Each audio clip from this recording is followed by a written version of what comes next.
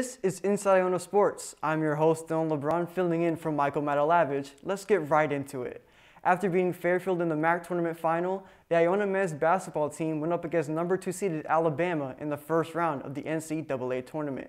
Guard Isaiah Ross led the Gales in scoring with 19 points, but it was not enough as the Gales fall to the Crimson Tide 68-55.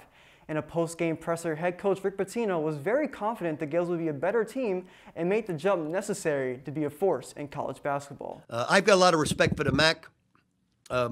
It's not easy. These teams are really well coached. Every guy I'm impressed with, so we can't take anything for granted. We just got to improve the program, take the next step, and we will take the next step. There's no doubt in my mind that Iona is going to be a force to be reckoned with down the road.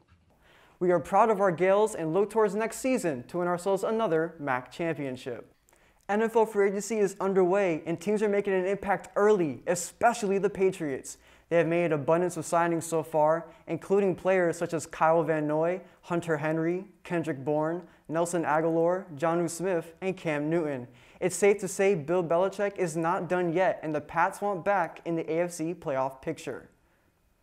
More in free agency, both New York teams are making some moves this offseason as the Giants have signed former Lions wide receiver Kenny Golladay on a 4-year deal and have re-signed Leonard Williams on a 3-year deal. On the gang green side of things, the Jets bring in former Bengal Carl Lawson on a 3-year deal and Titans wide receiver Corey Davis on a 3-year deal as well. Free agency is far from over though, with some big names still on the market. And lastly, in the MLB, the Mets and Yankees will be hosting fans this season at 20% capacity starting April 8th.